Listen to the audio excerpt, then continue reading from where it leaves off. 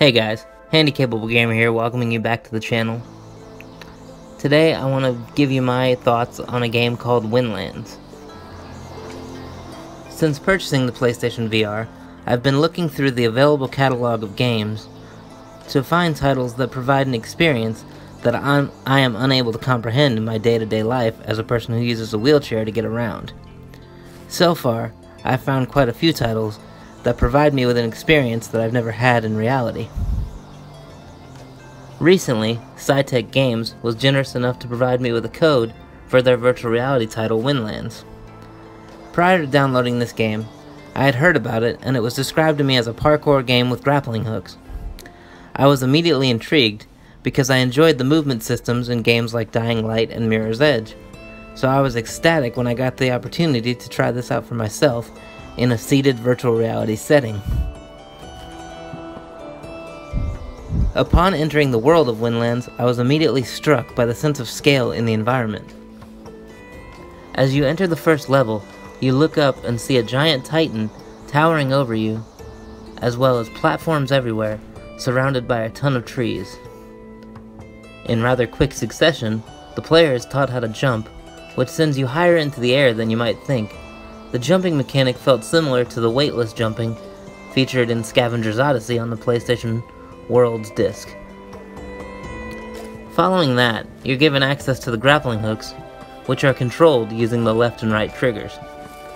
The controls work perfectly, but I would have loved to see move support in the game as well.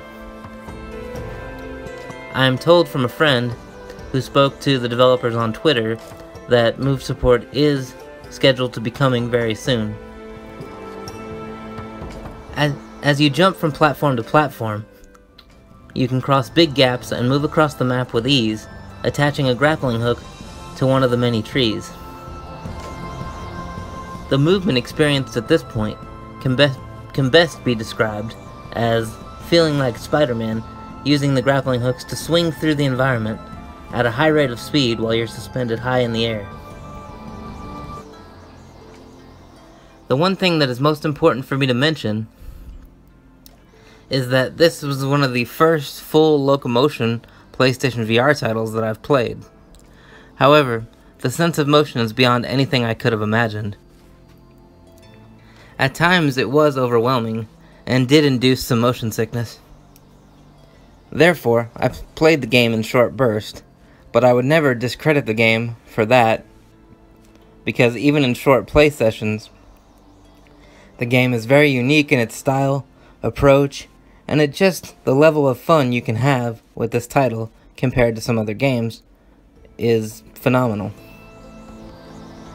Not to mention, the developers were smart enough to include a wide variety of comfort settings, more so than I've seen in other games. These settings allow the player to be a little more at ease while playing. I'm definitely prone to motion sickness in real life, which may be attributed to my equilibrium issues caused by cerebral palsy. In order to maintain objectivity, I let an able-bodied person who actually plays VR with no problems try the game. They began to feel nauseated after 15 to 20 minutes of play, but did feel better after tinkering with the comfort settings. There is definitely a story behind Windlands, but I won't spoil that since the gameplay is the real king here. Through the platforming and swinging, you reach checkpoints and gather collectibles to influence changes in the world around you. Story-wise, I will leave it at that. Going back to the gameplay, as an individual with a disability, I have never had the opportunity to experience walking without assistance, or jumping or climbing, or anything of that nature. While playing this game, I can honestly say I felt like I was the one doing the movements. This was a bit startling, as I have no frame of reference for how it should feel, but it felt right to me, and from what I've heard from others who have also played, they agree that the movement is something that sets this game apart from almost any other virtual reality title. To add another layer to the gameplay onion, I'm a person who is extremely afraid of heights, or roller coasters or anything of that sort.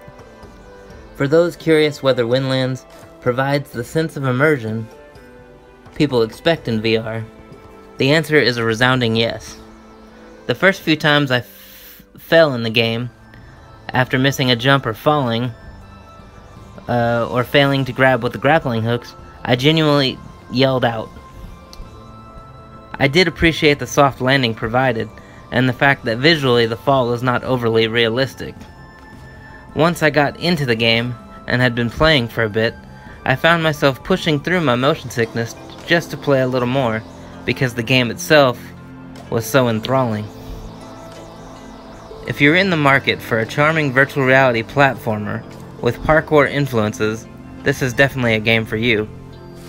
Also, if recent adopters of the PlayStation VR are looking for a title that provides exhilarating off-rails experience with full environmental freedom, download this game immediately.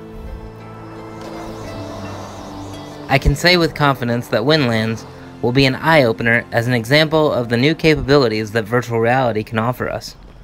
Windlands is a must-play PSVR title. I want to thank Cytec for creating such a memorable game that is accessible to just about anyone.